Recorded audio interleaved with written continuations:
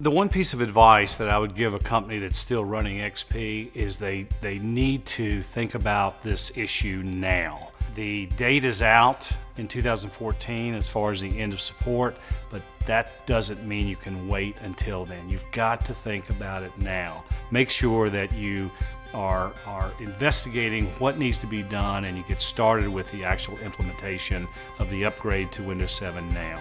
When comparing Windows 7 with Windows XP for use in the industrial marketplace, it's actually a really nice extension of Windows XP and the feature set that it provided for the industrial space. Windows 7 is actually the first Windows operating system designed specifically for intensive, heavy processing applications. There are lots of capabilities that computers give us as the computers continue to get better and better and better.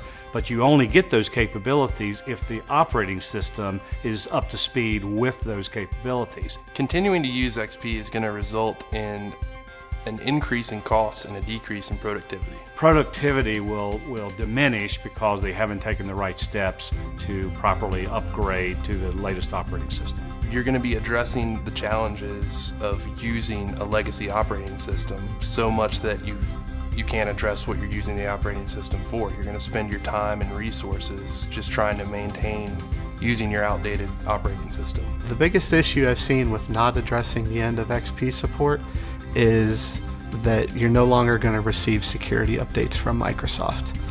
Applications will continue to run, everything will continue to function. However, the vulnerabilities that have been exposed year in and year out will continue to mount without any counter support from Microsoft. If you don't start now and don't get this process rolling, the fear there is that you could run out of time and then you are faced with a situation where some hardware could go bad with one of the company's customers.